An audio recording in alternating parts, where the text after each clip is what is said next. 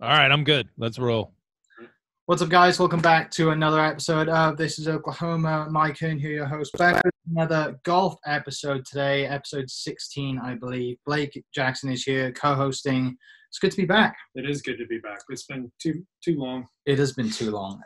But on the podcast today, legendary golf writer. He's walked around Ireland, which baffles me to this day. But Tom Coyne on the podcast, author and professor, so written a bunch of books. The new one will come out next year, Golf Course Called America, which we're definitely going to talk about. But Tom, really appreciate you joining us today. Guys, thanks so much for having me. What's up, Oklahoma? Yeah, it's good to be kind of back. Spent a little time there last year. But yeah, thanks for having me on. And Mike, it's your accent. I can't quite place it if it's like Tulsa or Oklahoma. I guess you're in Oklahoma City. I didn't expect to get a Welshman when I checked in today. Nice little surprise. It was a good surprise because we'll probably end up talking a little bit about Wales.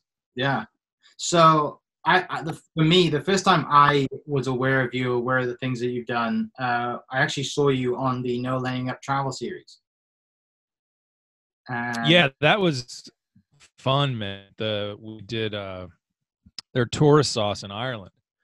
So that was I've known the guys for a little while. I've known DJ the longest probably because we both kind of started with the Golfers Journal, and then got to know Solly and Randy, and so it was great when they said, hey, we're doing Ireland and we'd like you to come sort of be our Irish golf guy, having written a book about it. And I'm glad I said yes, because it was an absolute blast. And not only that, like a lot of people saw it. So it's good for the brand, as they say. Definitely got more people exposed to the books, which was wonderful. But it was also just that time in Ireland there's such good guys and they're such good friends, which is, as someone in his 40s with 2 little kids. I mean, I have friends, but I don't spend as much time nurturing those friendships as I do chasing my kids around. Probably a lot of guys can relate to that. Like, group of like brothers, and the way that they work together and divide and conquer, and how well they've done. They're easy to root for. Yeah, definitely. Yeah. So we've both done a little bit of research over. Well, we haven't done any work today. We've been researching you. So we're going to come with some different set of questions. Nice. But for me, like, I kind of want to know, like, where do you get your start in golf, and then how do you tie that into writing and end up with the jobs that you have now? Yeah, it's been a very winding road, right? There's no way I could have sort of planned it this way, which I suppose is not a unique thing, because it was a matter of, I went to school, I was an English major, did a lot of writing in college, went to graduate school to pursue a degree in fiction and in fiction writing. And while I was there, I had to write a thesis that would either be a novel or a collection of stories. And to that point in my life, I mean, I started golf when I was 8 or 9 years old at my dad's club, right?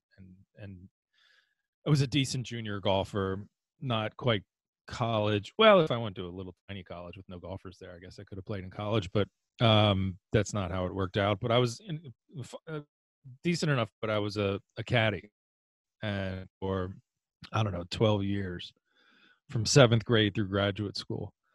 And that turned out to be the job, changed my life even more than writing did, because this book that I wrote while I was in graduate school was about caddies, and a golf prodigy who was a caddy. The book was called A Gentleman's Game. And it was funny. I was writing it just to like get my degree and get out of school. And my professors were like, hey, you should maybe do something with it. And, got an agent, got it published, and got made into a movie. I was 24. So that was pretty crazy.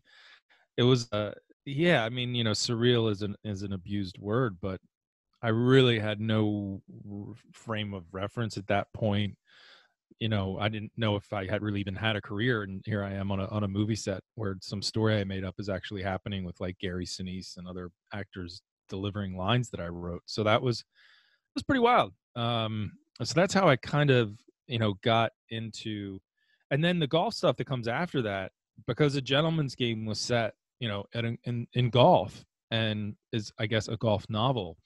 That gave me opportunities to start writing for some of the magazines and to sort of become a golf writer. I mean, I spent some time after that book trying to write non-golf books, and not succeeding.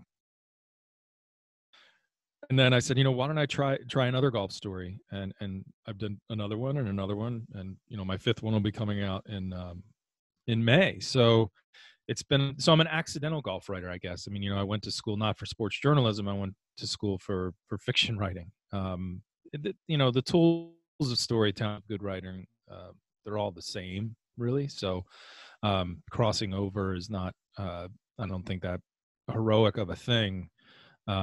It's just fun. I didn't set out to say, well, I want to combine golf and writing. It just ended up being the two things that I was most passionate about, and I was fortunate to have the chance to keep going after them. Yeah, talking about the island book is awesome because you basically walked the entire coast of Ireland.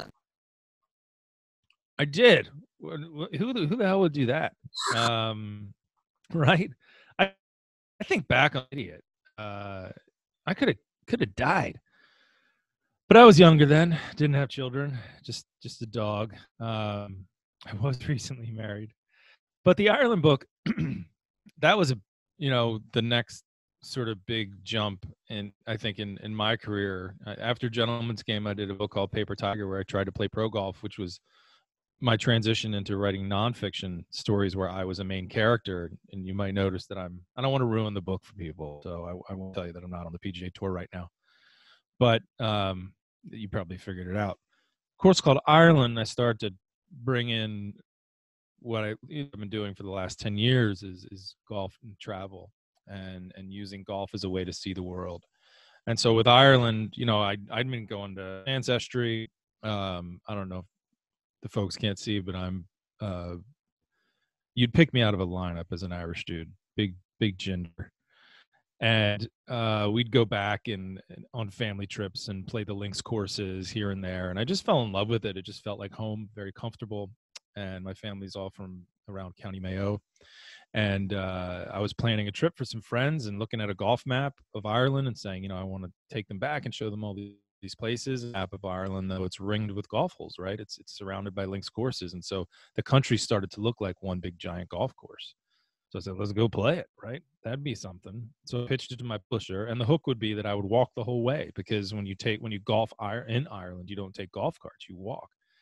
So I said, all right, I'll be 50 feet away, or the next tee will be 5 days of walking away, 70 miles away. So I pitched him that idea, and it's funny, like in this job, you come up with ideas and you send them to your agent, and they pass them on to a publisher, a proposal for an idea, and you're kind of throwing things at the wall sometimes, and sometimes they hit and sometimes they don't. And this one hit, and they said, yeah, go for it. And then you're like, oh no, I have to do this now. I have to walk around Ireland. Let's go get a backpack.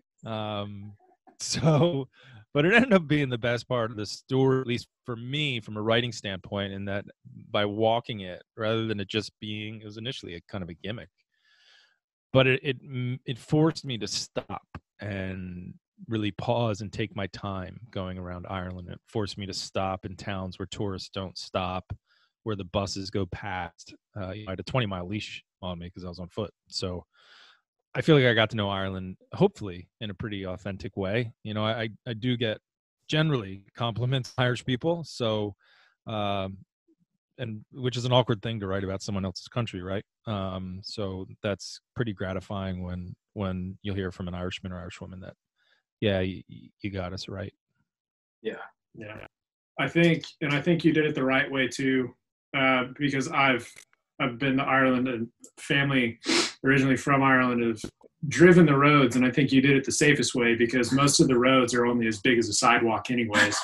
So, Well, especially yeah, I mean, I go back now and I'm driving, right? And sometimes I think, well, I'll think like, wow, I can't believe I walked on these roads and didn't get hit.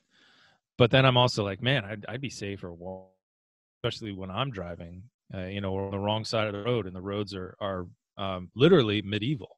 Some of they're ancient, ancient goat paths or sheep paths or whatever. Some of them. I mean, let's not make Ireland sound like it's stuck in 1842, but I mean they do have highways and stuff too. But in the remote areas, there are some roads that I still see in my sleep, in my nightmares.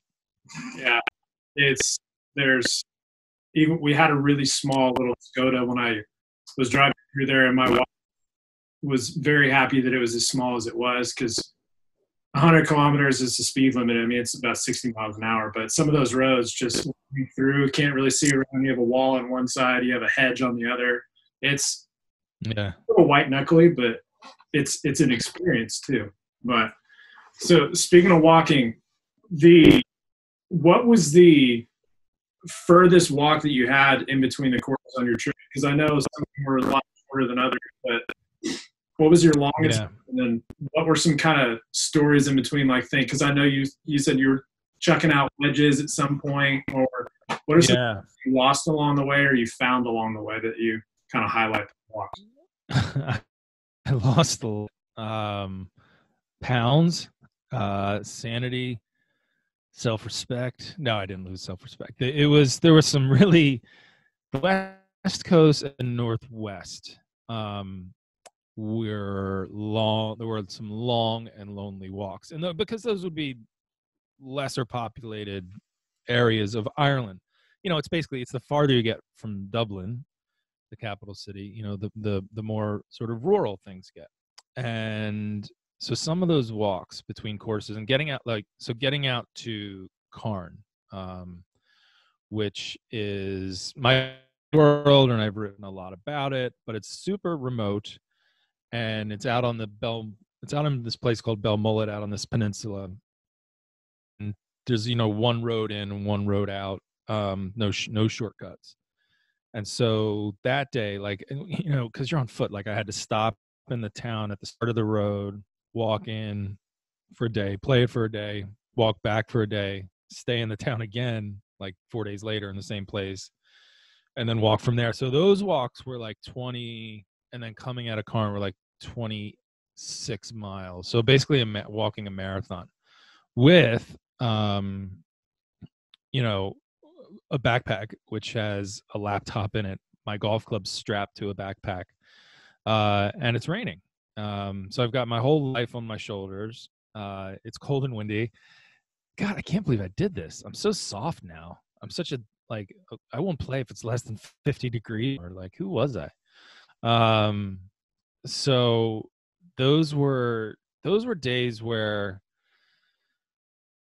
sure, what kept me going, but losing, there were moments of desperation where I would, like you said, I started with 11 clubs and I finished with 7, where I would just take a pitching wedge and just toss it into a farmer's field, because I'm just whatever, I can knock down a 9-iron, I don't need a wedge. And I just started shedding clubs. I shed my golf shoes on the first day, so I kept only one pair of shoes with me. I would lose, just to even lose a t-shirt, just made me feel a little bit lighter, because you're so acutely tuned to the weight on your shoulders.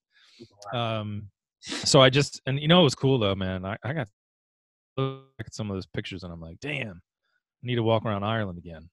Otherwise, I don't know how to lose weight otherwise. Yeah. Are we muted? No. I think that's one of the things that is the most fascinating about the book, but especially some of the pictures that you included in it.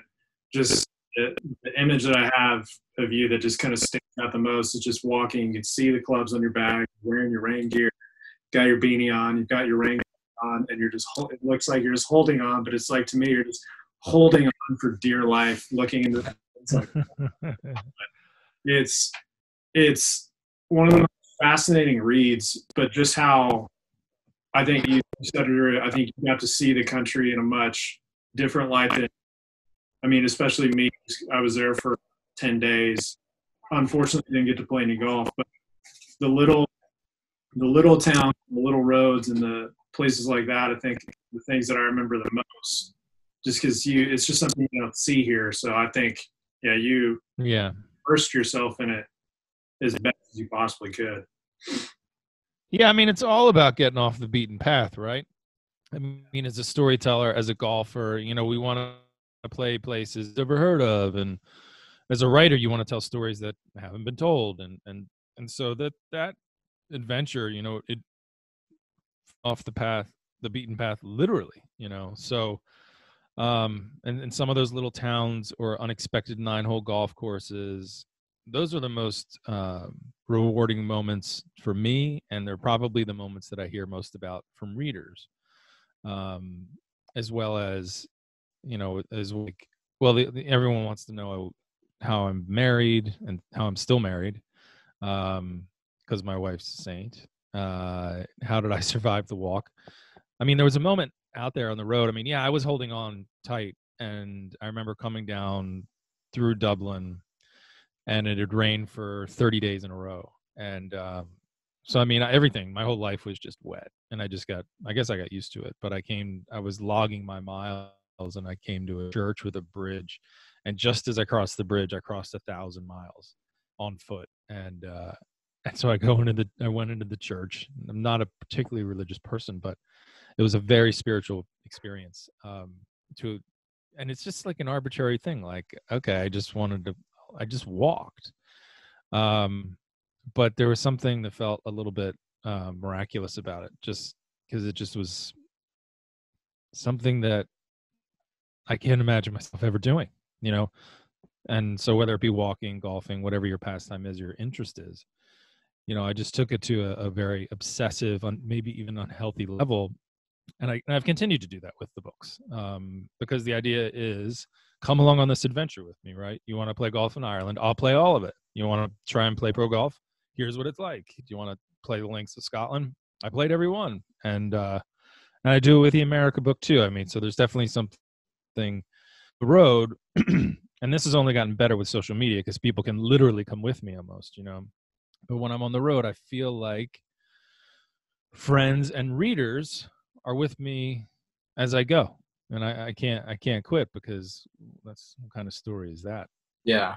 With with the new book, you know, you obviously didn't walk around America, but played a lot of golf, 8 months, you know, 36 most days, right?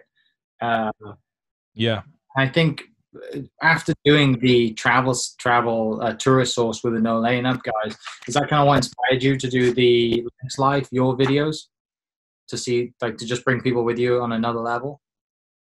Yeah, I mean, that trip inspired a lot of things. I mean, the Ireland, the America book was happening. We knew the next book was going to be Golf in America, and myself and, you know, my editor and agent, we were trying to figure out, you know, how am I going to approach it. And we were having dinner in Ireland, and we were talking about how I was going to do this American trip, and so the boys started playing. They tend to like to play like games of like rating or ranking things or comparing things. Like everyone was like naming a golf or connecting every course we played to like a band, and that was always fun to do at dinner. But they started playing this best state, worst state. Like, what's your favorite state and what's your, you know, least favorite state. And so as they're going through the list, they have all these interesting. This is actually in the book too, and I didn't tell them that it's in the book yet. But anyway, there's a few states they might not be welcome back into. No, but as they're going through the list, I'm thinking, I haven't been anywhere. You know, I knew I wanted to go play every U.S. Open course because that would help me the history of golf in America. But after listening to them describe their experiences in all these different states and what they liked about them, what they didn't like about them, I said, you know, I have to go see them all. Like, I'm going to do all 50 states, Hawaii, Alaska. I'm going to do the whole thing and get this, you know, comprehensive picture of, or at least comprehensive in terms of golf. So that they definitely inspired me that way. but yeah, seeing how they operated and how they filmed the shows and their whole MO and their logistics and their partnerships and all of that was a really useful experience as well, because I had this big adventure coming up and I wanted to share it with people. And what was the best way? I mean, they'd done tremendously well on YouTube, and so I partnered with some brands and a producer and a marketing team, and It's Life, which is on YouTube. I think we did 12, 14 episodes of that around my travels, and that was just a great way to engage with the community, right? Because it's all about, I mean, the stories. Golf right now, I mean, that's the big word, I think, for what's young and interesting and happening and energetic about golf is community. It's not, when I was growing up, golf was associated with country club. And now I think the bigger word and the more interesting word is now community, and where that exists. It exists online, of course, but not exclusively one or the other. Yeah. And I think that's been the most unique thing, especially now, is for a while there, people really couldn't access golf between COVID-19 and everything like that. So I think the different mediums of YouTube, Instagram, and things like the Golf Journal kind of help get that fix out and kind of keep that community going. And it's been really interesting to see. So speaking of that, which medium, be either writing, YouTube, Instagram, podcasts that you do, what do you find most interesting or most difficult way to tell a story? Good question. I mean, my love, interest, passion all comes from the writing. It's all there's something about the words on a page, printing out a story and holding it in your hands, looking at a manuscript, seeing a book on the shelf. All of that just hits all the buttons for me. And because when I started doing this, I was back in graduate school, and we would meet authors would come to campus with their books, and you would just dream someday to have one, someday I want to be like them. And so I still, even though like the book writing process is it's not as immediately gratifying or maybe sexy as one would imagine it to be. Just, it's a long process where you're you get a book deal, you're negotiating a book deal, you have an idea, you write it up as a proposal, you start to write the chapters, you write the first draft, you send it off, you write the second, third, fourth, fifth draft, it's proofread, it's edited, you go through so many rounds and experiences with the book that by the time sometimes like it arrives, you're like, oh, I can't even open it. Like, I can't look at the pages anymore, because you get to the point where I can almost recite. I could probably recite a lot of my first book because I rewrote it so many times. I mean, there just seems to be like, some people think as an author, you get to page 350 and you write the end, and then you light a cigar and you wait. It's just not like that at all. But it's still beautiful and wonderful, and that's my love in the medium. And I'm so glad for the Golfers Journal to come along, because golf, yeah, I mean, there's golf books, but I can only get one of those out every 3 years if I'm really cooking, right? But to be able to write for the Golfers Journal, where we can write real stories, and we can write long, and we can write proper features, proper profiles, we can do interesting stuff. They want stories.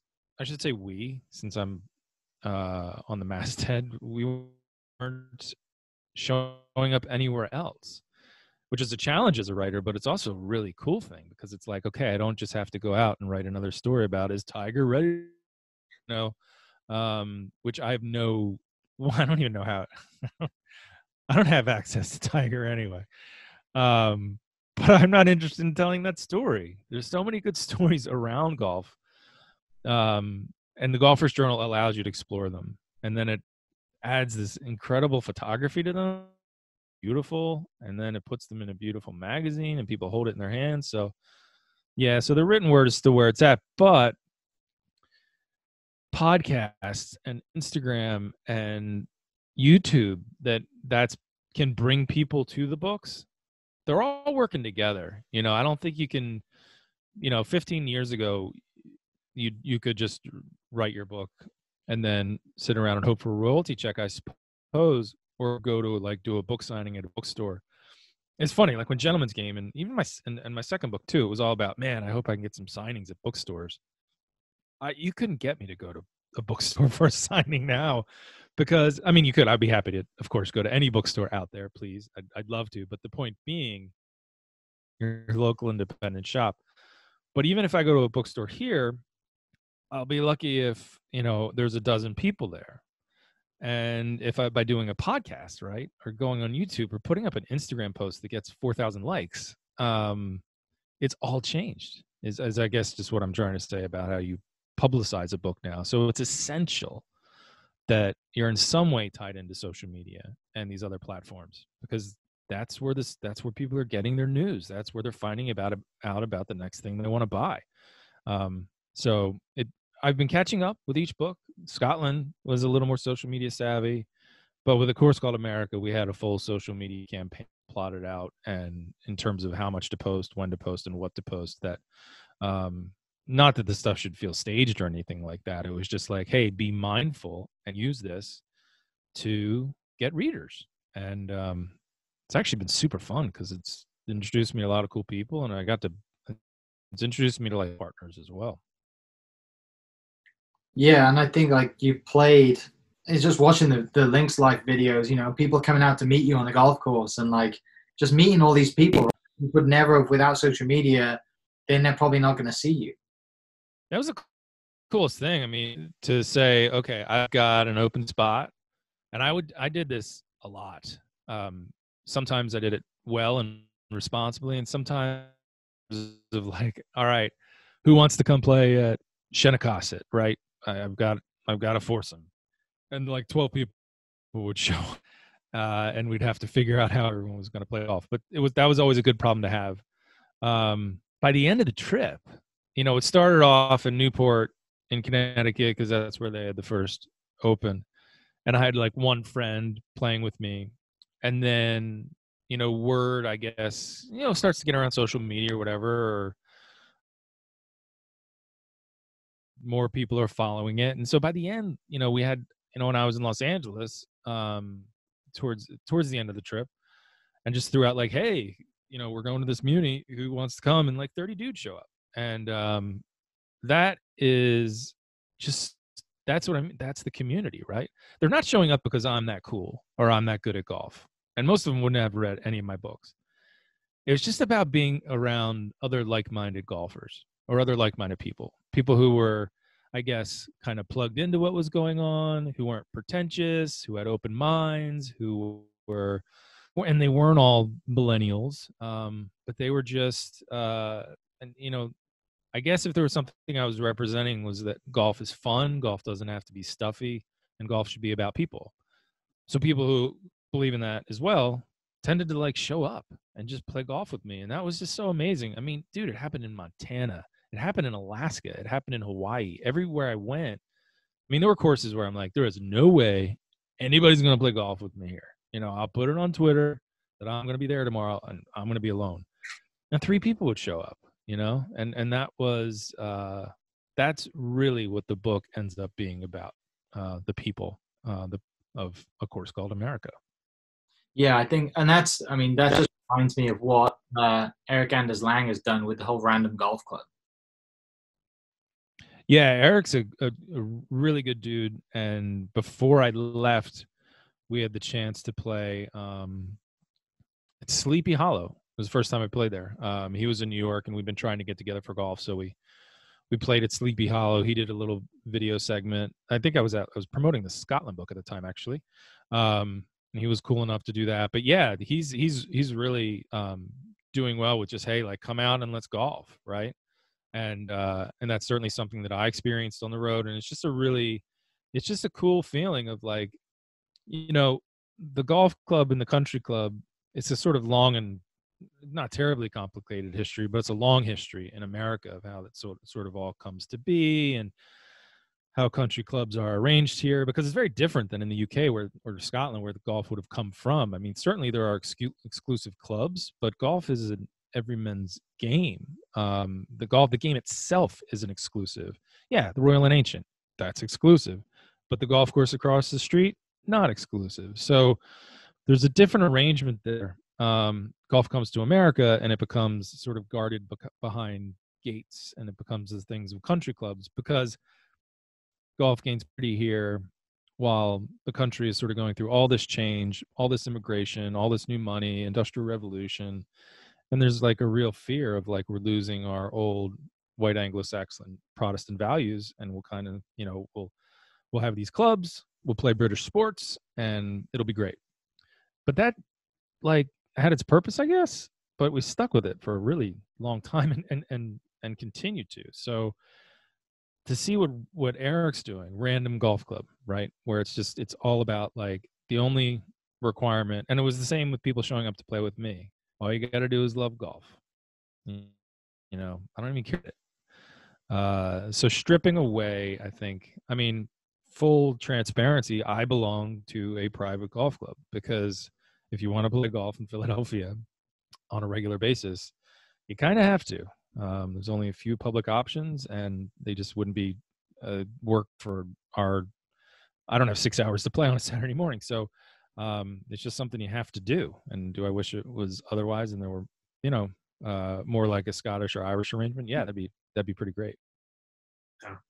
And I think it's so cool too. I think that's one thing that I'm most excited about reading in the book. I heard you talked about it, I think it was on Shane Bacon's podcast, just about the stories of putting it out there and the different people that you met. And I think you even put out all right, everybody with your iron covers and your clickers for score, go ahead and play golf with Tom Coyne. So do you have any kind of some memorable experiences playing with just any random person, in terms of like one that was you were a little nervous about when you saw him, but it was pleasantly surprised, or anything vice versa like that? Oh yeah, I mean, there were so many where like, so I'd been for a year emailing with people, right? And so I mean, the random show ups actually were almost disappointingly normal and nice people. Like I really wanted some freaks to show up and to totally either be awful or be awesome. Yeah, I mean, there was one dude that showed up who was like he had like a Grateful Dead hat on and long hair, and like was wearing sneakers and sloppy socks, and like his shorts were falling off, and weighed like $120. It was like 7 feet tall, and I'm like, oh my god, this is gonna be a long day. Dude birdies the first 4 holes. He's a total stick, just knocking down flags, and I'm like, this is awesome. And it just, one of the themes of the book is I kept being reminded that all these things that I thought I knew about people, about America, about golf, all my expectations continually were proven wrong. And that's the joy of it, right? That's the joy of travel and going out and see things for yourself. So, but for the most part, like people were like really nice and cool. But there would, I'd be emailing with folks trying to arrange all these tee times. Like, so I'm trying to arrange like 250 tee times. And a lot of them are public, but a lot are like not public at all. And so I'd meet these folks who were either like could kind of be my chaperone, like knew how to get me on all the courses in Seattle or New York or wherever. And those, it was very awkward to go from, say, 50 email correspondence. Okay, I'm finally like, now I'm sitting I'm sitting here on the golf course looking at you, right? Now you're like a real person, and your emails were kind of freaking me out. You were either like too excited that I was coming, or you sounded like you didn't want me to be there at all, right? And then, because you're trying to like decipher who somebody is electronically is an awkward thing. And then they come to life in front of your eyes. So that was always, I was like, I wonder what Dave is really like. I wonder what he looks like. Okay, now I'm about to spend 3 days with Dave, who I don't know. And it turns out that Dave becomes one of my best friends, and That was, like I said, I was ready for some real crazy people. And I certainly met some eccentric people, but everyone was good. You know, I didn't meet a lot of bad hearts out there. I met one total in Arizona. I met a gentleman who did not show off. He was just a total racist and a bigot. And it was really difficult to be around. But in some ways I was like, you know, I grew up in a golf world where some of the more of this was tolerated. Not that I was glad to be hearing about any of this. In fact, I was so enraged I almost walked off the golf course, but I felt like at least this gives me the opportunity to remind people how far we've come, right? Because of the jokes this guy's telling me, like this is what I would have heard when I was a kid all the time. And now he's the exception. So that one guy stood out. But the cool thing about it was he was the only one, right? You know, which was very it did my heart well. I mean, so okay, I show up in Montana, right? There's a guy I've said I put it out on email, on Twitter. I'm going to be in Anaconda, Montana, not near a lot of things. And there's a golf course there, Old Works, that's built on old smelting mining. And so instead of cleaning it up, they just covered it with dirt and put a golf course in. Like the sand traps are black from what's left over from the mining and stuff. And I show up and this guy emails me. He's like, yeah, I'm passing through on my way to my new job. And I'd love to meet up with you. I'm like, no way. Someone's going to meet me in Montana. Two other guys entered to meet. We actually ended up having a foursome. But the guy who wonderful young man who emailed me is like, hey, where are you coming from? What do you do? He's like, oh, I finished my training and I'm going off to the base, the Air Force base over here. I'm a missileer. I'm like, you're a what? He's like, I'm a nuclear launch officer. Like, whoa, back up, dude. So you turn the key? He's like, well, I'm not looking forward to it. You know, but yeah, I sit at a post and you know, we wait for the call. God forbid we'd ever need it. And I'm like, this is just crazy. I'm in the middle of Montana and just a stranger that I'm golfing with sits there essentially waiting to blow up the world. But what I was relieved to find is he was very level-headed. It would have been terrifying if he started like throwing clubs around and like just cursing and like breaking stuff. Be like, oh my God, he's a missileer. But he was very level-tempered and great. And he gave me a military honor coin at the end from his base. And I was just like, this is awesome. I got to meet his kids. Just so many gifts that golf has given me, and really and travel as well. Is there any golf courses that like really surprised you? Yeah. There were surprises all over the place, and some that stand out. One of the most special experiences on the trip was getting to go golf in the Navajo Nation, which I had a lot of on my Instagram, just because it was to be able to play amazing men who made the golf course happen, to be welcomed in that community, to be made to feel so welcome. This is welcome I felt anywhere on the trip.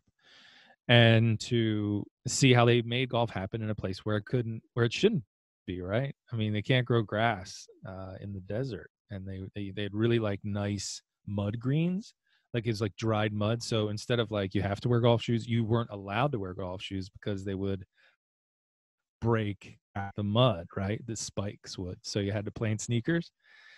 And we just went around with like a pack of 12 dogs who lived in some of the, you know, the people in the area, and they were just out with us golfing in the desert. And that was heading out to play a golf course. They call it res golf, and not quite knowing where it is and what to expect there. I mean, and then finding that it's like the most soulful place ever.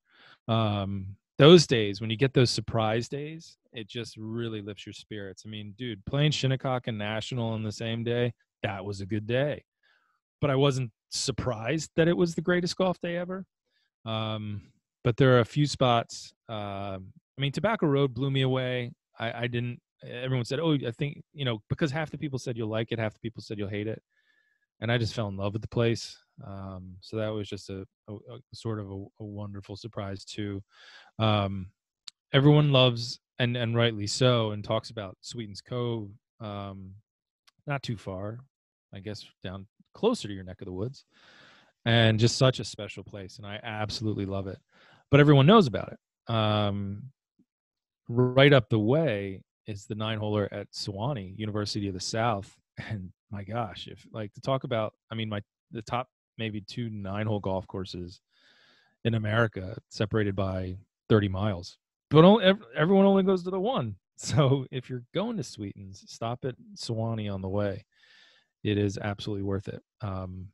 Gosh, a lot of surprises. The book, honestly, every chapter is focused on the next thing that surprised me. So there'll be a lot for people to read about. Yeah. So speaking of subjects, what you have a subject that you've covered up to this point throughout the many years that you've been writing that you'd like another crack at, or just want to kind of cover again, and vice versa? Do you have a topic or subject that you haven't written on that you would like to write on in the future? Yeah. I'd love to get another crack at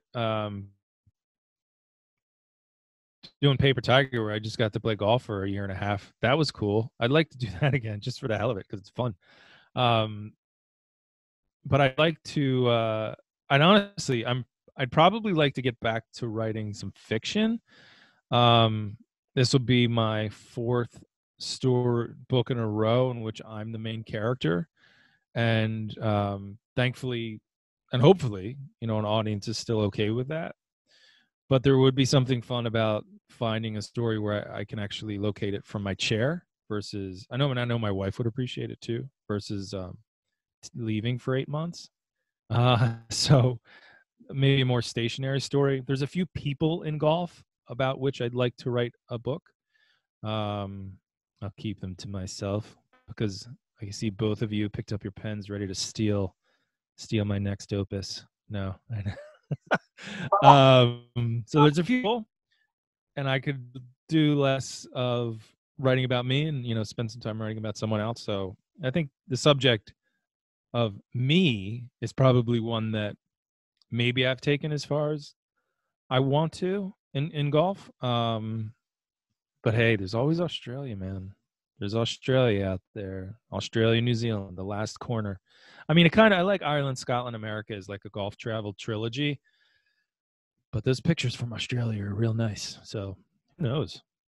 Yeah, I was getting ready to ask you next. What's a part of the world you want to spend a few weeks or a few months playing golf? And I think you just answered it. So, well, that would be the new spot. But there's other corners. Like, I want to go to Vietnam.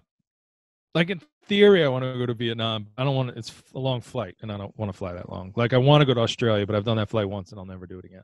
But if you could teleport me to Vietnam right now to see what is happening there, like that in the next, I guess maybe the cat's already the bag on it, but that's like the new hot spot for golf development. They're super golf friendly. They're golf eager.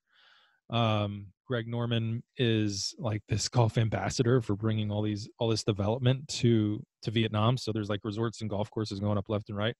It's supposed to be stunningly beautiful, affordable, and incredibly friendly. So that'd be a place that I'd want to check out for sure. It's a weird to say, having been born in 19, I won't say. I may not have been born during the Vietnam War. In any event, we all know what it was, and to say I want to take a golf trip to Vietnam, it's amazing how the world has changed and how far things have come. Yeah. 40 odd minutes into a podcast about Oklahoma, we talk about Southern Hills. Yeah, isn't this an Oklahoma pod? Supposed to talk about the Sooners or something. You guys gonna play football or what? Fingers crossed. Fingers crossed. Yeah, I hear you. I'm a Notre Dame guy. I'm in the same boat. We'll see. I'm an Arizona State guy being Arizona, but it's one of those things having a really fun coach and a really young quarterback who's in the Heisman talk. I want to see it, and then that's just a rolling conversation in Oklahoma about Oklahoma Sooner football. It's just all right. Who's the quarterback? Okay, how high is he in the Heisman vote? It's just getting old out here. So, but we haven't won anything. Well, that was a fun. Yeah, that was a fun thing to find in traveling through the South and the Plain States, and how much SEC football and Big 12 football it matters. You know, as a Notre Dame guy, football matters, right? I mean, we lived for it in the fall, but it's different when you're in Mississippi and there's an SEC game on, and you know, and the waitress like gives you like a 14-minute description of like why she's cheering for you know, Florida over Kentucky because it said something about somebody else who went to Mississippi State, but she likes Old Miss. So, I'm like, whoa, like it's like the battle lines are deep, they're complicated. People's vested interest in the game it's awesome. I loved it. I just loved being around it. That passion for college football is just so cool. So we'll see what happens. Yeah. So you, of course, in Oklahoma, in the book is Southern Hills, right? I'm glad we did save Oklahoma for the end of the podcast because it is disappointing news, isn't it? Right? You know, I go to all 50 states, and my time in Oklahoma was relatively short. And Southern Hills being a U.S. Open venue, and one of my goals to play every U.S. Open venue. That's when I had to get to. But it was at a time in the trip where it's like, all right, I got to get to Texas. There were like so many, however the route fell out and how I planned the route. I'm not even sure. A lot of like luck and guessing and hope that I'd get to all 50 states and get to all these courses. But long way of saying it is the only course that I visited, but what a course it was. It's so good. And we just had an absolute blast. I played it with Colton Craig, who's a young architect and who's a Perry Maxwell nut. And so Southern Hills being a Perry Maxwell course, and it also having been, Gil Hands, having done recent upgrades there. It's just a fun park, and it's beautiful. And you pull up and the towers there and the whole thing. And I mean, sometimes you go to these clubs that have big reputations, and especially as like a Yankee, and you're like, I'm going to I'm out of my comfort zone or whatever, and you wonder how you're going to be treated, or if you're going to make a mistake, or if you're going to violate some sort of etiquette. Southern Hills, man, was like wide open arms. It was just hospitality, and we're glad to see you and glad to have you. I just felt so good there. Then we went downtown, somewhere in Tulsa, for Mexican food with the Perry Maxwell Society. So I had dinner with the Perry Maxwell Society, which is actually more fun than it sounds. Yeah, sounds awful. I mean, they're not. It does, doesn't it? I mean, they're not a bunch of party animals. Let's get it clear. But they were pretty nice guys, and half the room, I think, was wondering the biggest topic of conversation was, how did I end up in the Perry Maxwell Society? But Colton is passionate, and there are other Perry Maxwell guys as well who are just as passionate. So it's cool to see them. And we actually had a lot of fun. But, I remember jumped in the car, and where was I going? I think I was going to Texas. So, yeah. Whoosh. Yeah. Germany. Yeah, Tulsa's one of those ones, especially Southern Hills. What time of year did you play, and how was the weather when you played? Played it in the fall, and it was nice. Early fall. So I'd like to say September. It's all a blur, man. I gotta look at my calendar. But I don't remember being cold. So we got a Bluebird Day actually. Yeah. Go ahead. September's one of the months where you get pretty good weather. I was fortunate to play a tournament at Southern Hills in October. It's the only time I've been able to play. And it was a 36. Well, it was a 2-wave event. You had a wave of people playing in the morning, then you had another wave playing in the afternoon. It was, I think, 8 degrees, and it was raining so hard they canceled the afternoon wave. But luckily, I was in the morning wave. Well, luckily, I was in the morning wave, so I played it absolutely miserable. But there's something about playing a U.S. Open course, but specifically playing a Perry Maxwell course. It's just the challenge is fun, and I think that was the only thing that was able to keep me to get some stand some of those slopes because they're pretty unforgiving. Yeah. But yeah, it's like another one. Like you said, an old U.S. Open classic. They make you think, right? They make you whether it be Southern Hills, Oakmont, go in and say, oh, most people will never get to play, so you're kind of like, all right, well, let's say something about them, that will not make someone feel badly about not play there. But you walk out and you're like, it's just so good. And Southern Hills was like that, just and not just because they're hard, but more just because you're so engaged the entire time. And that's what classic designers did so well in the way that they use topography and the way that they use slopes. And that those updaters like Gil Hands and Andrew Green and Silva and those guys have brought back all that stuff to just really make you think your way around the golf course. It's you just feel totally invested in everything you're doing out there. And Southern Hills was like that and just super fun. Yeah. I guess we'll go a few more. What's an underrated golf region? Underrated golf region? I'm going to go with, people have certainly discovered it, but there's 2 that are just killer. That people don't, everyone goes to Florida, everyone knows about Monterey. Wisconsin is aces because you've got this little triangle. Sand Valley, Mike Kaiser's place is getting a lot of publicity, and as it should. It's so good. But then you combine that with Erin Hills, a public course called Lasonia, which Andy Johnson of the Fried Egg kind of put on the map, and it's also so good. On some Whistling Straits if you got the budget. There's mind-blowing golf holes out there for sure. And you can just have a killer Wisconsin golf trip and not drive more than an hour. The season's short. That's an issue. And the same thing is for the St. Paul, Minnesota area. They have great golf courses up there. More invitations to play golf in Minnesota than anywhere else. And Interlaken and some of the public courses as well. They're just so good. Hazeltine. But again, how you can only play from, I guess, May to September. But when they do get outside, they're so passionate and into their sports. It's just awesome. So I love those spots. But Nebraska is, for me, between like the Prairie Club and Sand Hills.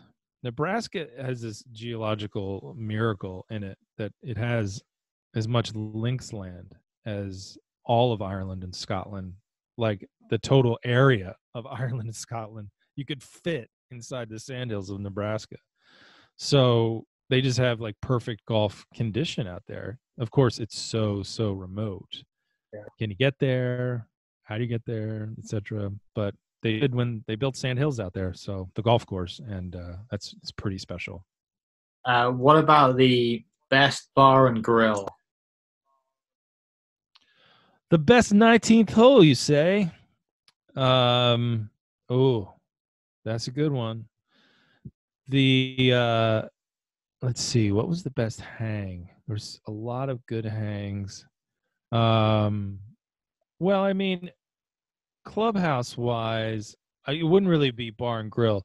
Having lunch at National Golf Links was the best sort of golf food experience I've ever had. It's kind of a famous lunch where you go and you put a jacket on, and it's right next to Shinnecock, and the golf course itself is legendary, and they bring you lobster. And the funny thing was, like, they brought out the lobsters, and I gobbled the lobsters down, and then the waiter comes over and he's like, "What would you like for lunch?"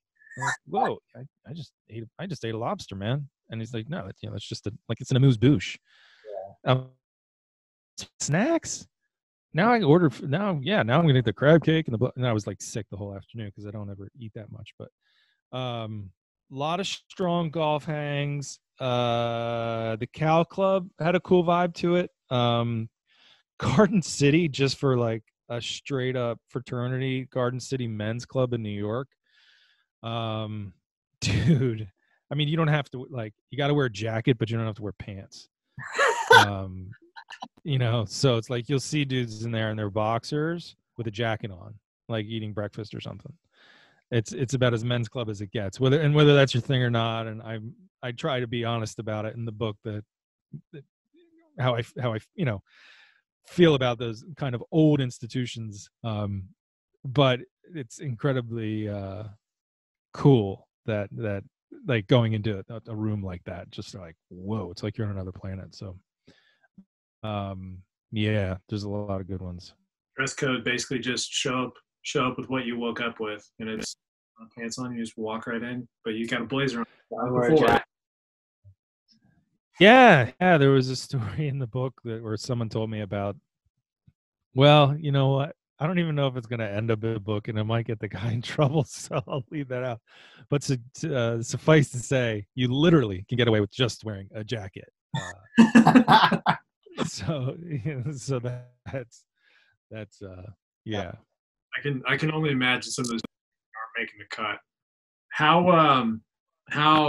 do you find it balancing teaching at St. Joseph's and writing, but also taking these kind of extended trips to write? Do you kind of do it when there's a break in school, or you say, "Hey, I'm not teaching this semester," and then just kind of move along? How do you balance that?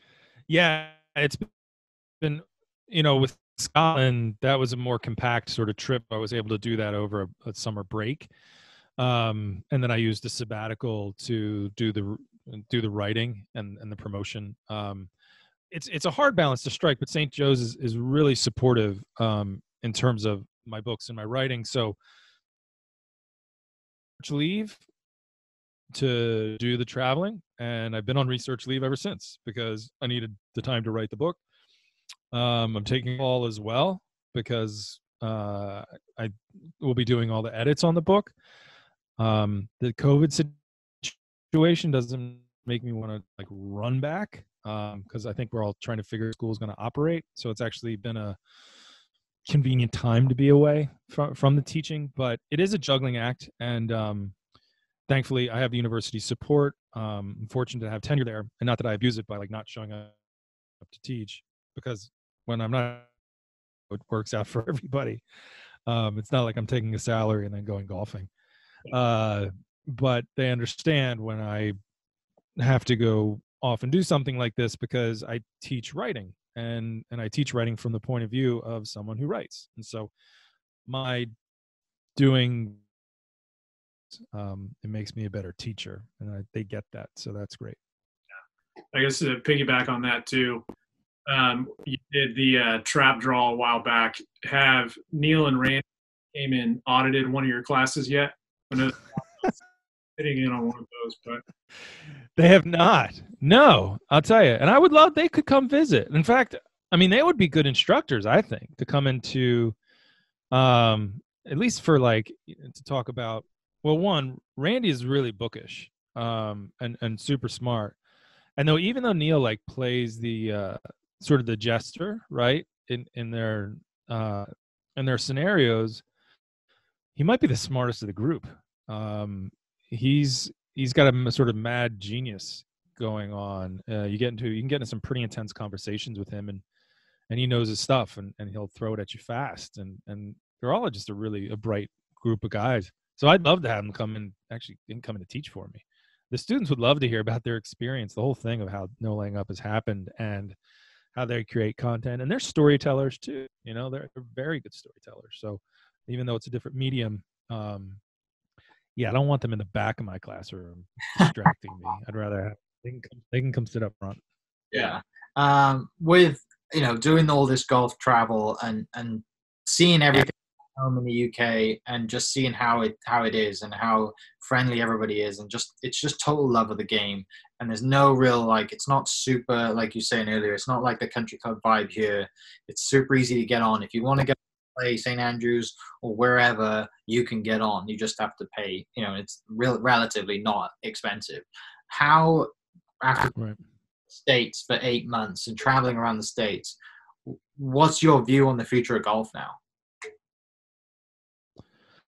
Yeah, so I mean, it's an argument that I do get into the book a few times. In fact, so many times that I feel like my editor will probably make me cut a couple because I don't want to hit that note too many times as we're in the editing process. And that note being, there's another way to do it, right?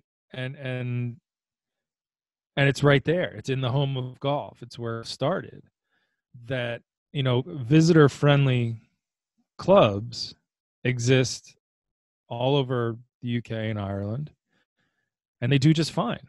And not only do they do fine, they thrive because they're, if you're going to have put aside, whatever, 12, 20 tee times a day for visitors, for Americans who are willing to come pay €300 or something, that underwrites everyone else's, yearly dues. So it keeps the visitor golf helps your numbers. So it just makes a lot of like financial sense. If there's some, why we can't have visitors at our clubs, who'd be willing to pay whatever, or you use a lottery system of sorts so that you don't have the same people coming all the time or whatever. I mean, I think there'd be ways to do it, right? It would be nice to see us adopt that more European model, I think, where you're deciding a golf course is great because you've played it and you've seen it, and you're not thinking a golf course is great because you can't get on it. Where we connect exclusivity and excellence. There's the courses, and Ballybunion's not hiding. Where they're ranked top. Royal Dornoch is ranked. Has been ranked tops in the world, and they're not hiding. Come play our course, see how great it is. And I'm not saying the great courses here are hiding. I'm just saying that they're organized in a way that, like, you could get more people out there. And again, it's not their responsibility to do that, but after seeing how much great golf community there is out there, how many people love the game, how many people would love to have the opportunities that I had last year, and wanting to share them with other people. I can only share them through the page is how I can share those experiences. The flip side of that is, what's cool about playing Pine Valley and Cypress? It's because it's hard to do. It's hard to get on, right? It's also part of the fun. So it cuts both ways. But there you go. Exactly. The Pine Valley hat. So, and what's interesting? Yeah. So Mike is showing off his Pine Valley hat.